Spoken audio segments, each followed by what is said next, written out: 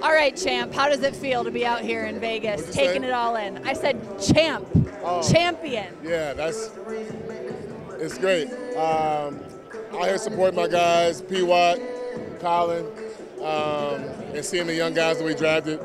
I promised them that I would come see them play, so I didn't want to be a liar.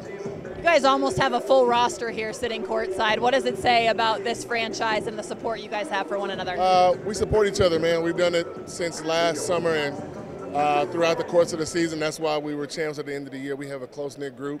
And guys could be any other place they wanted to be during the offseason, but we decided to come to Vegas to support our young guys and our teammates. So, what do you think of the young guys and what you've seen from them so far?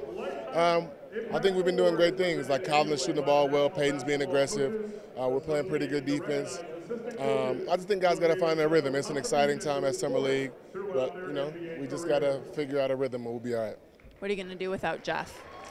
I'll actually probably be more productive and get a lot of things done. But he's a traitor. I don't like him anymore. I took his name out of my phone, so it's just a number. Yeah. I wouldn't expect anything else. Thank you.